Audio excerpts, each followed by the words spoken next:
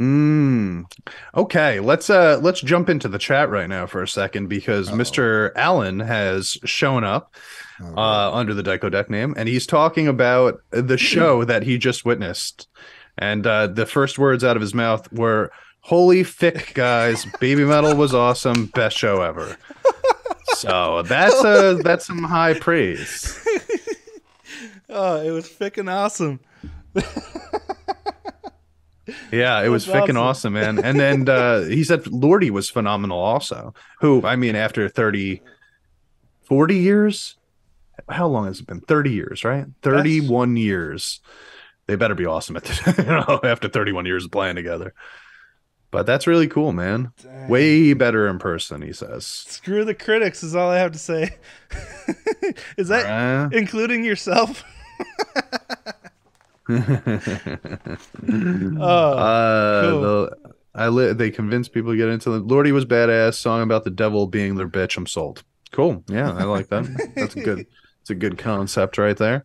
Well, you're getting me excited, Alan, because we're all gonna see them too when they come over here. So Oh, hopefully it's just as good. how big is that? The venue he's at? Does anyone It's pretty know? big, dude. He had a little video he shared on the Discord, and Oh, it's a should I? big venue. Oh, The here it floor was is. big, and then there's balconies around the sides and back. So Let me.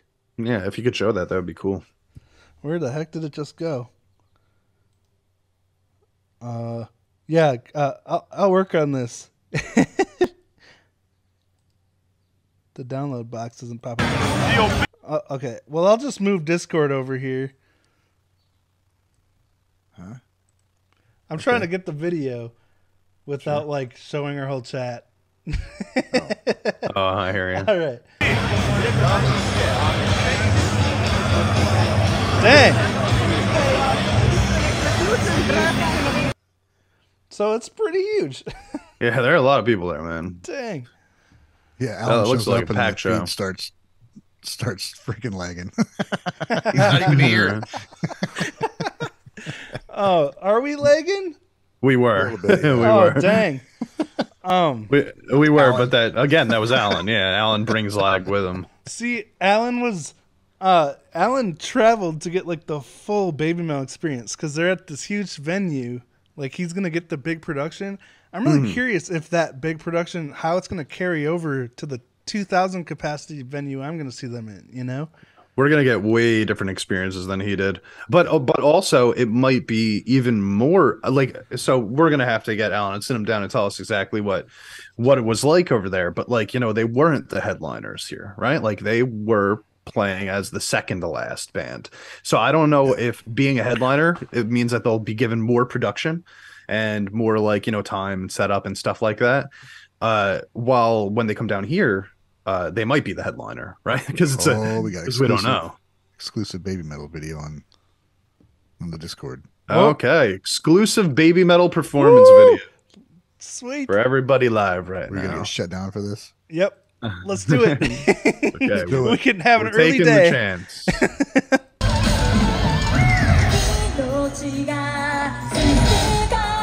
He's so close.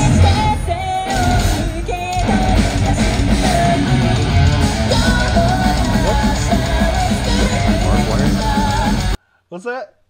Probably pause it for good measure, huh? Yeah, just in case. I mean, her voice sounds like really raw and good right there. I love that. Yes. Looks like, dude, that kind of sucks. Like Sabaton, it's like I don't think it's part of the stage. There's like sandbags and fucking barbed wire and shit blocking people's view. That's shitty. But it's also kind of cool. Not really, dude. It's kind They're of both cool. they're both blocked out by pillars if they go in the wrong spot. That's I was worrying about that because I was watching fan cam footage from other shows, like in Europe and stuff, and I saw these pillars and I was like, man, that kind of sucks. That like you gotta like stand on your tippy toes to try to see them, and then they get Is blocked. it a safe? It's a safety measure to make sure people don't come on the stage. I think guessing? it's part of Sabaton's war obsessed Oh, setup. Okay, I was wondering because I was like, man, what's up with that? But it's part of Sabaton set. I didn't even think that of makes that. sense. I think it looks kind of cool. It is annoying that you'd have to stand on your tippy toes, but I do think the barbed wire with Baby Metal behind it looks pretty badass. Yeah, it does. As long as you're not like with one of these pillars between you and Sue the whole time, and you're like, "What did I pay for?" Yeah, that would suck. Got rid of the guy at the phone. Now I got a goddamn pillar in my way. Alan cried at the intro music. Oh, Of course he did. Shocker. He cries more than I do. Alan can cry to music. I have never been able to do such a thing. I don't know. He feels it so much harder than I ever have. I'm a little jealous of his ability to get so immersed into a song that he feels the feelings. dude, I cry at like old Disney movies all the time. Yeah, Where there's like parent problems and someone dies. But like, I think the only song that made me cry was the song Miho wrote about her dad. You know, we're playing it live, and she started crying. So then, of course, I started crying. Dude, wait till you're sitting there watching some tear jerking movie, and then you look over at your kid. Then you'd be like, you're already doing that. You're done for.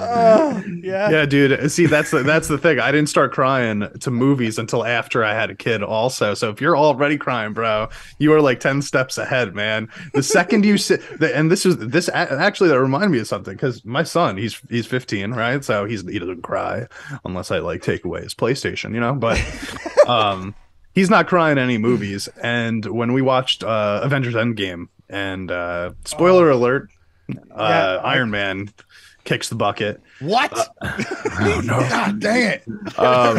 I turned over and I saw tears coming out of his eyes, and I was like, "That was it for me." I was like, "Oh my god, I can't believe my 15-year-old is crying." Yeah, I When cried at Peter that Parker too. freaking. When Spidey went, dude, he was crying then.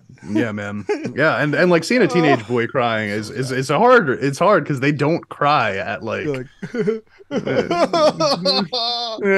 exactly. Like with Yeah, songs are like what 3 minutes long, but especially with Endgame, where you have like a full trilogy plus several other movies to get to know Tony's character and see how far he came from what he was to literally sacrificing his life, and it's like you've had so much time to get to know and love this person, and then 10 years, a whole decade, and you're like, oh.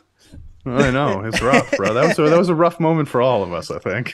Yeah. But I will say I cried. So I have cried at one song ever, and weirdly enough, it was a Babymetal song, and it was Starlight. It was after their guitarist died, and they wrote the song for him about like how he. I don't know if you guys know the story, but like they had a guitarist that fell off of like a star watching tower, and that's how he died. So like it was just like just an accident out of nowhere, right? And his main hobby was watching stars that night, right? So they wrote a song for him called Starlight, and the middle of it breaks down, and they sing this part, this like really melodic, soft part, and just the lyrics in it, it got me, man. I was just like, oh my god, it's so crazy, because like I was thinking about how like these girls knew this guy since they were like, you know, some of them were like 11 years old, right? Like they grew up with this guy, and then he was gone. That's crazy. That's Mikio? That's how he died? Yep, that was Mikio. And Starlight's written for him? Yep. Oh my gosh. It's probably my favorite song by Babymetal too. I like it, just like technically speaking, I really love that song too. So it's got a great message and it's a great written song, and that one got me in the heart spot. But that was the only time. Dang. Yeah, that emotional depth adds so much, cuz like I was talking about before, you've gotten this time to get to know Mikio and like loved his unique style of guitar, and he's been with these girls this whole time, and then something so insane happens and he's gone, and it's like, yeah. Oof. Yeah, it's like you feel enough of it for yourself as a fan, but when you start to think about the people that were surrounded and how young they were growing up with him, it's so much harder, you know?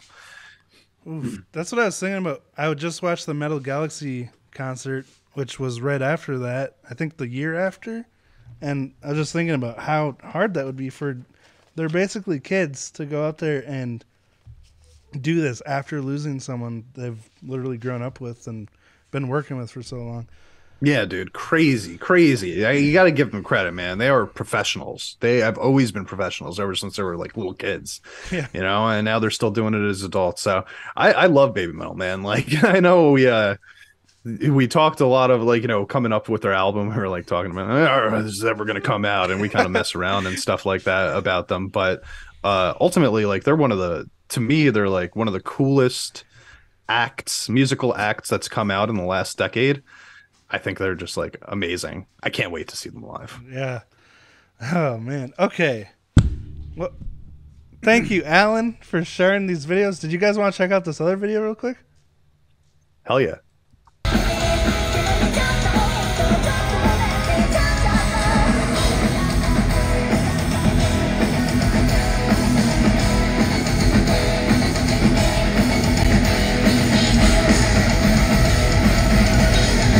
Yeah.